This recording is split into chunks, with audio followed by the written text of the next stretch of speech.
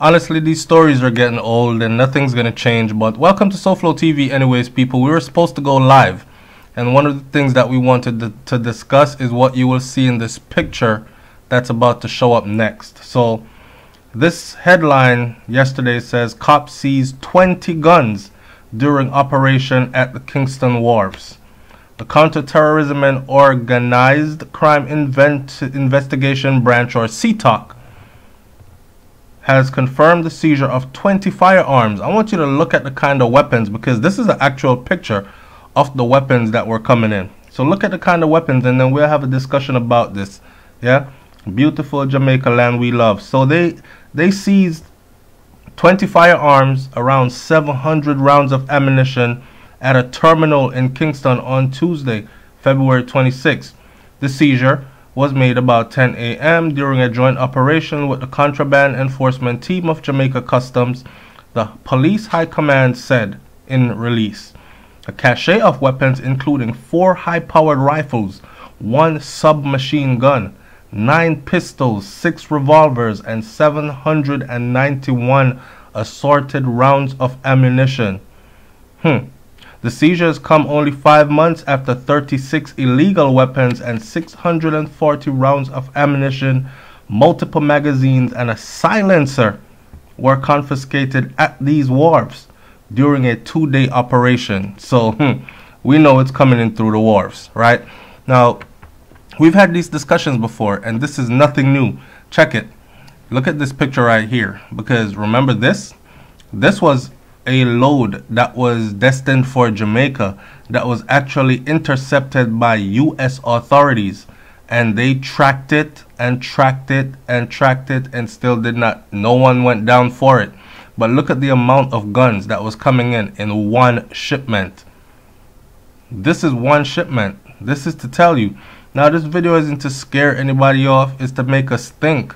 Like, who's responsible for all this? Here's another picture, and you can see the JCF seal in the picture. This is another shipment of guns. Look at the type of weapons that people have in the streets, and they're not law enforcement officers, and these guns are not licensed. And a lot of them, as soon as they get them, the serial numbers are scratched off of them. I'm willing to bet that's the reason why a lot of them are not traceable, even when they are found. All I'm going to say is this. Something seems very fishy. I've said this before, and I'm going to say it again. It is up to the Jamaican people to decide if they want to be a part of the destruction and the gentrification of the beautiful island of Jamaica. And if they do want to be a part of the destruction and the gentrification, yes, I said the gentrification and the destruction, then continue to participate in these activities. This is carefully orchestrated, okay? And a lot of people are saying, SouFlo, it's our own people that are purchasing these and sending them in. Look at this picture again. This is the kind of weapons that are coming in. Gang warfare, maybe. Powerful drug lords from overseas that are financing these. You know, like Jamaican guys that went overseas, made it big in drug dealing and whatever else illicit activities. Maybe even legal businesses, and they owe an allegiance to a certain sector, a certain group, and they're financing these and making sure they're coming in. But I always say this, it has to be bigger than them, okay? Because a pin cannot go through U.S. Customs or leave the U.S. and enter into Jamaica without someone of a higher authority knowing about it. So we have to stop being naive. What I don't like is how these guns a lot of the times end up in the hands of impoverished young men. You understand? And they become the ones that bear the brunt of it all. The blame. They're the demons. They're the animals. They're the criminals. They're the ones that die from it. They're the ones that get locked up and do prison time from it and all that.